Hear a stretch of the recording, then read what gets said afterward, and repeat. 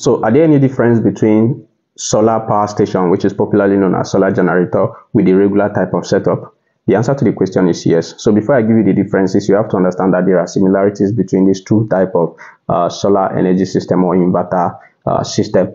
One of the similarities is that both stores energy, because they both have battery bank, or they both will have battery bank, so they store energy. Second is that they both convert what the battery have stored into an alternating current, which means they convert direct current into alternating current.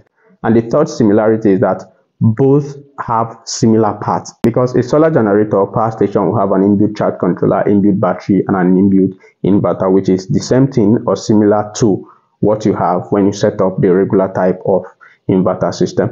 So what is now the major differences or the few differences between these two types?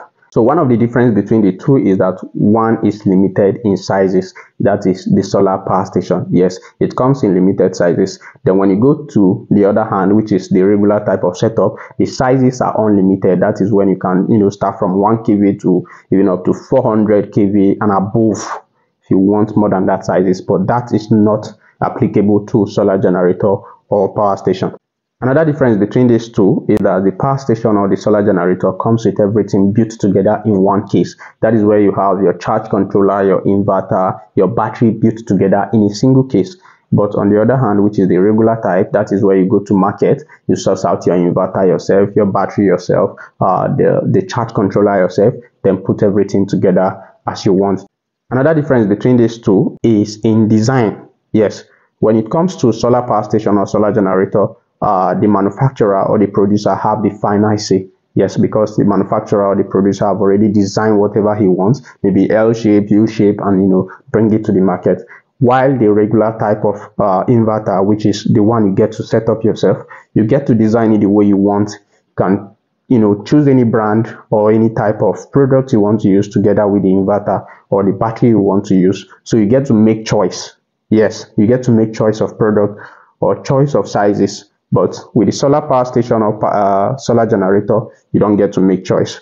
The choice is already made. You don't have choice. So you have to just go with what the manufacturer have already produced.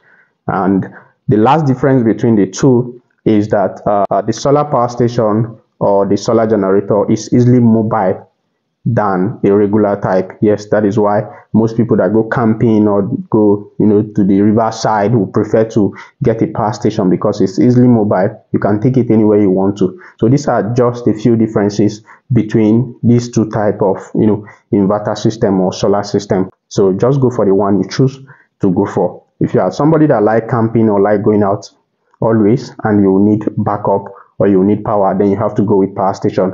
But if you just want to use something big for your household, you want to power a lot of appliances, then you have to go with the regular inverter type, because you get to make the choice yourself.